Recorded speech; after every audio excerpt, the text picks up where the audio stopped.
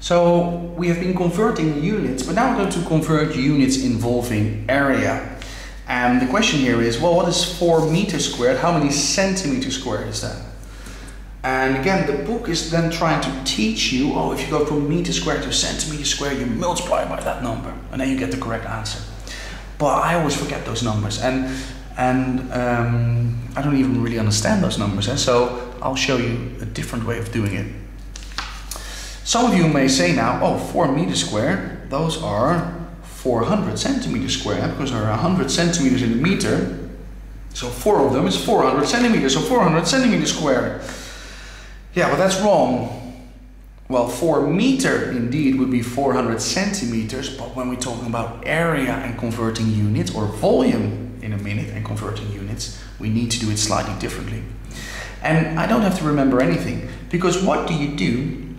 You draw a figure, and let's say a rectangle, yeah? Or not really draw it, we're going to sketch it. We're going to sketch a rectangle, and the area needs to be 4 meters squared. Well, that is, for instance, a 4 by 1 rectangle. And I always do 4 by 1, or if that would be 26 meters squared, I would do 26 times 1, because this is going to give me a 4 meter square rectangle. And now the question is, well, what is that in centimeters squared? Now, I convert each length then into centimeters. So 4 meters are 400 centimeters, and 1 meter are 100 centimeters.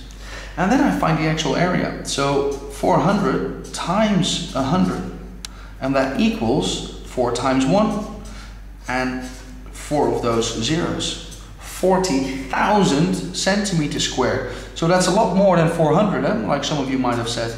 It's 40,000 centimeters squared.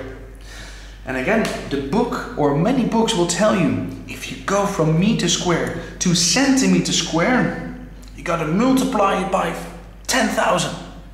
Yeah, that is correct. But it is very confusing, because what do I multiply it by if I go from kilometer squared to centimeter squared? Yeah? So don't try to remember those numbers by which you have to multiply it by. Draw a sketch. 4 meters squared, that's 4 by 1. Yeah? Then I'll change that meter into centimeters, I'll change that meters into centimeters, and I'll find the area, 40,000 centimeters squared. Can't go wrong. Let's see you at the next video with some more examples.